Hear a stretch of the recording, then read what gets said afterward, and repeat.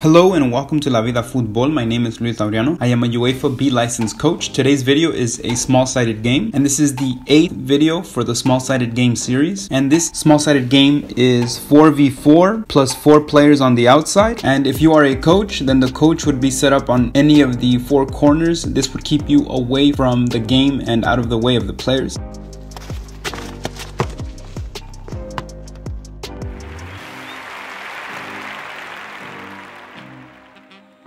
Now, the setup for this exercise is quite simple. I like to use half the field because we need a lot of space, and inside the half you need a grid that is 25 by 20 meters, 30 by 25 meters, or 35 by 30 meters. So it really just depends on the size and what your purpose for that day is. So this exercise could be used for different purposes, right? If you want quick touches, quick reactions, then you make the grid a little bit smaller. But if you want to focus on using space and creating space, then a bigger grid would be more effective in that case. For the teams, you need 12 players, and those 12 players would be divided into 3 teams of 4. So here, for example, we have black, blue, and green on the outside. And of course, you would need pennies or something to differentiate the teams. And of course, 4 mini goals on the outsides. Okay, so the mini goals are placed on each of the 4 touch lines in the middle of the touch line. The task is for the teams to connect 7 passes, and the team in possession can use the 4 players on the outside. The objective of having the 4 players on the outside is for the players to become aware of their position, to develop the spatial awareness, to keep possession, and to use the numerical superiority to their advantage. Because here we have 4 players, so in this case blue is defending, so one of the players has the ball, then they should theoretically have 7 options available, and it's a matter of movement to be able to create space, move the defenders to a certain side, to make an option available, and essentially to build out comfortably. Okay, so there is movement involved and technical aspects involved. So technically, when a player moves, they should be in a position and their body should be positioned so that they can take a first touch into space, so that they can pass the ball first time, right? So both for the player with the ball and the player without the ball, that they should be in a position where they can have a comfortable first touch facing the field. And if they're not facing the field, that their intention is to pass out to one of the green and keep the ball rotating. The first part of this task is to connect 7 passes. Once the 7 passes are made, then the 4 goals unlock. Okay, and once the 4 goals unlock, then the players on the inside in possession that connected the 7 passes pass to the outside, and then in this case the green players do a one-time pass, and then one of the players from the team in possession that unlocked the goals does a first-time finish into one of the 4 goals. Okay, but it doesn't have to be the same player that passes the ball out to be the one to shoot. So for example here, this player here for black passes the ball to green, then green can dish it off to the other side so that the other player finishes first time. Okay, why would that happen? So if we take a look at this example here, if the pass is made here and this blue player is already trying to cover the pass back and cover this player here, then the pass would be to the other side where this player is running in, boom, to finish first time. Okay, so that is actually a coaching point that you can make there. If for example, and this is for the green players try to force a pass to a player that is covered and is not available or isn't ready, then that's a moment for us to freeze and then try to find the appropriate solution by asking the players, okay, what did you see? And also for black, give them a little bit of responsibility as to were you moving, were you trying to become available, were you connecting, were you concentrated in the game? Do you know that the pass was going to you or to the other player? What did you think? What did you see? And of course you want to do this as soon as possible. As a coach, you don't want to take too long having a full conversation with your players. So quickly, just 3 questions, 1, 2, 3, boom, 3 answers, boom, okay, let's move on and continue. So that is the first variation. The second variation is similar in the sense that the task is at the beginning 7 passes. So black does 7 passes, right? Once the 7 passes are made, then the goals are unlocked, but now we restricted the goals. So this variation is a little bit more difficult than the first one in the sense of like scoring, because here black now is going to try to score in one of these 2 goals. They can connect with any of the 4 green players,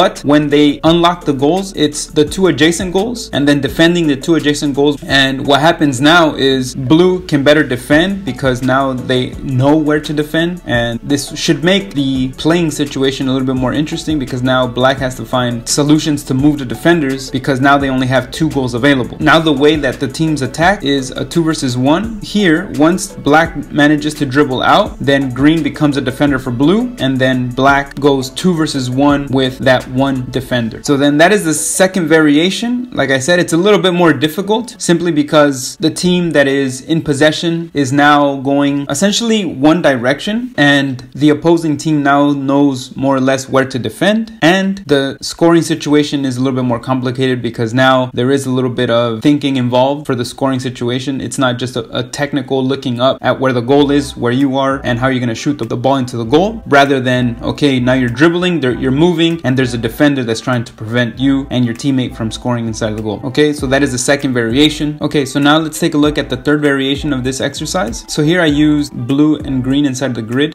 just so that you know that it's important to switch your players, and remember to switch the players on the outside as they would like to play inside the grid as well. And this variation is the same at the beginning. You connect your 7 passes and you can use any of the 4 players on the outside, right? In this case, blue is in possession and they can use the black players on the outside to connect. And in the third variation, after the 7 passes, now the team that unlocks the goals have the 2 opposite goals available. Okay, so now what happens is the game becomes a 2 versus 2 situation. Okay, so what that means is when the goal is unlocked, then the 2 players that are going to be the defenders, they start on the touchline and wait until one of the blue players dribbles into the goal, and then they can start defending, and then the blue comes in. But now in this situation, one of the greens can also defend, and it becomes a 2 versus 2 game on the outside. Okay, so the 4v4 plus 4 in the middle becomes a 2 versus 2 in one of the small and mini goals there. Okay, so that would definitely be more complicated, a lot more difficult to score, but that is the task, right? You want your players to adapt to the situations, to think together and to move together. So that is what happens in the third variation. Okay, so that is it for this video. I hope you guys enjoyed the video and enjoy the exercise and try the exercise with any of your teams. If you do, let me know, comment that in the comment section below. And if you guys have any ideas for a small-sided game that you would like to focus on